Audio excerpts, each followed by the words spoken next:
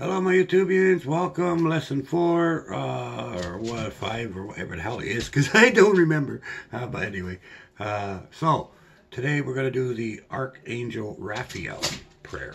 Okay. So we'll do that. Then I'll put a little bit extra, always like always for the members. But here we go.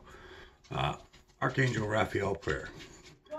Raphael, holy Archangel of healing, please heal me from any wounds to my soul, my body, or from any attachments that may have clung to me from locations or investigations, so that I may help others as I am directed. Archangel Raphael, deliver the power from the Father, I pray, to help me break free of the burdens and renew my mind and spirit. Help me to recover from any hexes or curses that may have been set upon me. Strengthen my faith in Father as I study my sacred texts and through praying and meditation and serving the people in need as Father sends me to help them.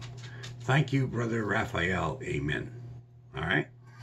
So there's a very good prayer if you're feeling everything. And it just basically helps to restore you and renew your faith and everything else. So it's a very good prayer. So feel free to use that one along with the other ones I have already put up. And we'll see you soon. Bye-bye.